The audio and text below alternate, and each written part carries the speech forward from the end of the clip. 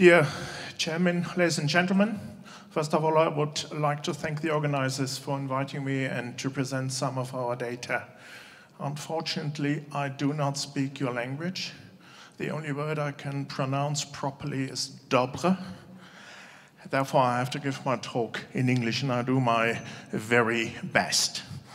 So, when talking about placenta, the question is it a gold mine, or is it just a waste product?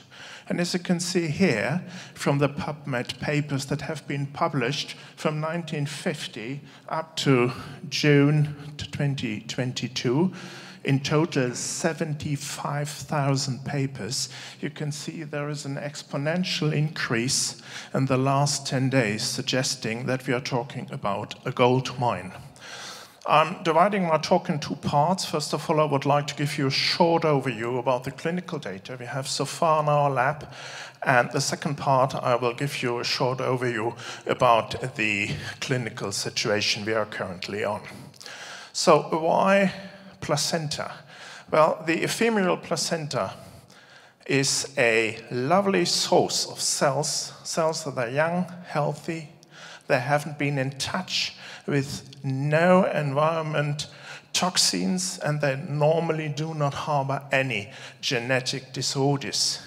These cells, and that is one of the key messages, have a multifactorial secretion profile of many cytokines, what we call a slow-release system. And they play a significant role in tissue repair, regeneration, cancer therapies, and in the correction of genetic disorders.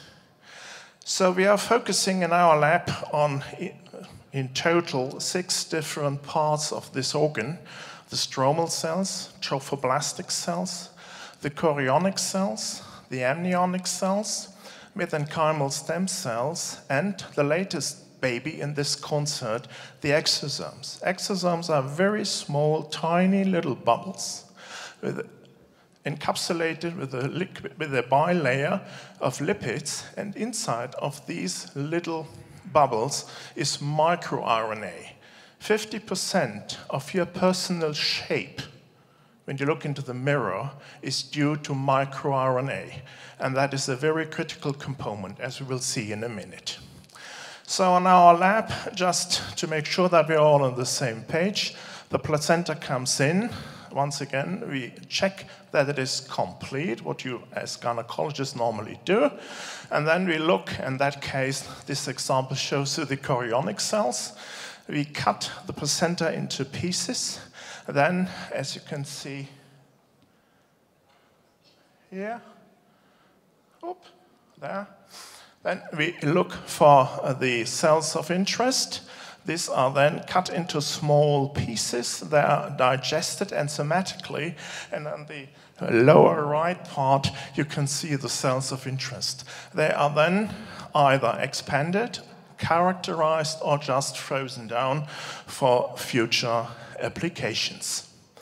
So, as I mentioned earlier, we have 3 different parts of placenta. We have what placenta cells can do. We can use them for the regeneration or tissue repair. They have a significant anti-tumor activity. I'm a hematologist. And of course, they can use or can be used for the treatment of genetic disorders. And we would like to focus on the first 2 parts in the preclinical talk of my talk: the regenerative activity and the anti-tumor activity. So these are 2 cell types, the amniotic cells on the left and the MSCs, the mesenchymal stem cells. And the interesting part why these cells have an overwhelming capacity is that they can differentiate into different cells: pancreas, bones, liver, CNS, cornea cells, and the same applies with the mesenchymal stem cells, bone and cartilage, adipocytes, CNS, liver, myocard. And the amniotic cells are even more potent because they have a higher telomerase activity, which is an indicator of proliferation. So just to give you an example, what we have done in our lab, and we look at the chorionic cells I've shown you a minute ago, you can see using different experimental conditions, you can differentiate them into adipocytes on the left, chondroblasts in the middle, and osteoblasts on the right side. So, can we use them in cancer therapy? And that is very interesting. When you look at the upper left, these are renal cell carcinomas, and they have been treated with exosomes from placenta cells. And what you can see here, black is the control, and you can see here, the green and the red line, there is a significant anti-tumor activity of these placenta-derived exosomes, and the same is shown on the right side. And when you look at the bottom one, 3 different tumors have been looked after. First of all, the hepatocellular carcinoma, malignant melanoma, and glioblastomas, and you can see here, these tumors, ladies and gentlemen, these tumors never come back after being treated with placenta exosomes. So, can we use that clinically? Of course we can. This was one of the pivotal studies, a pilot one with diabetes mellitus type 2, 10 patients, a small cohort. But anyway, they have been treated with 1.35 10 to the 6 mesenchymal stem cells, placenta-derived. And as you know, now these cells can be differentiated into other cells. In that case, they can be used to be differentiated in pancreas insult cell type. And what you see here, the results, there was a significant improved liver and kidney function.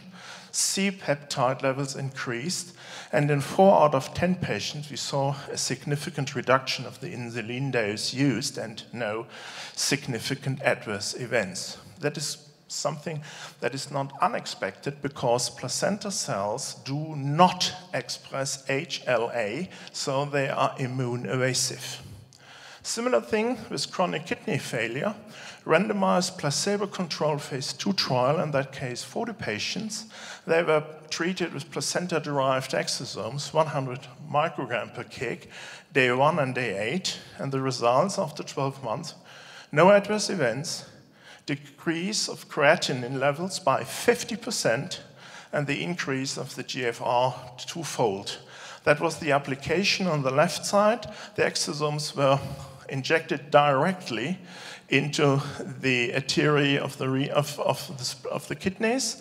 And on the upper right, you see the increase of the GFR, and the upper left, and on the right side, the down the cartoon, you see there is a very significant decrease of the creatinine levels.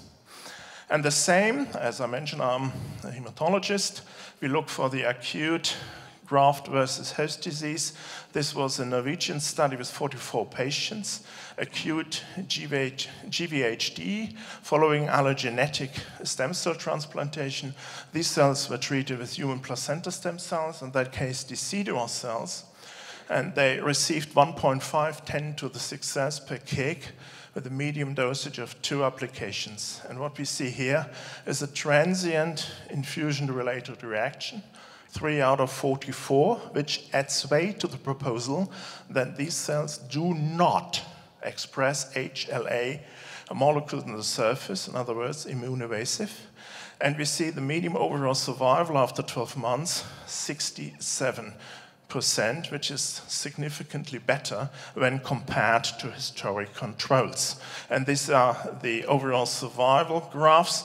34 patients out of 44 were eligible for evaluation, and once again, an improvement when compared with historic controls.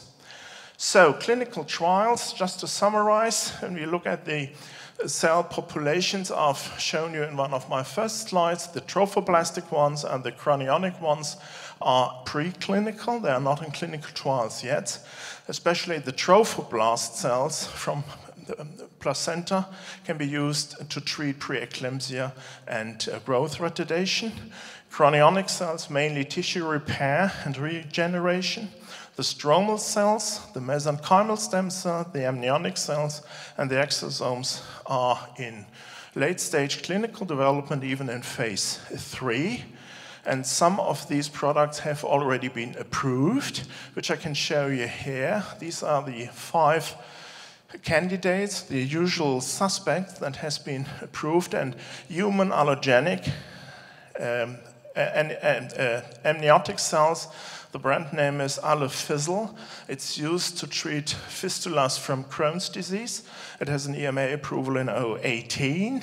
And we have some others, as you can see here, human mesenchymal stem cells for bone marrow, for the steroid refractory GVHD, and what I would like to show you is the expanded mesenchymal stem cells from cord blood, which is CartiStem. They can be used for therapy of cartilage degeneration. And I'm one of the candidates because I have a ruptured disc since yesterday, and I've told by the physician that in 3 months I will get these ones to get the tissue repaired. So I'm the first victim here in Switzerland. So, take-home message. Due to the immunologic properties, as I mentioned several times, no HLA expression, placenta stem cells and exosomes can be administered without HLA matching allogenic and without immunosuppression. We can even treat mice disease with human placenta cells. That works. It's unbelievable, but it works. This will allow the development of allogenic off-the-shelf drugs in the near future. Putative indication, as I mentioned earlier, tissue repair, correction of genetic disorders, cancer therapy, and no GVHD was seen in any of these ongoing clinical trials so far. This is very exciting and thrilling. Thank you very much, and again, dobre.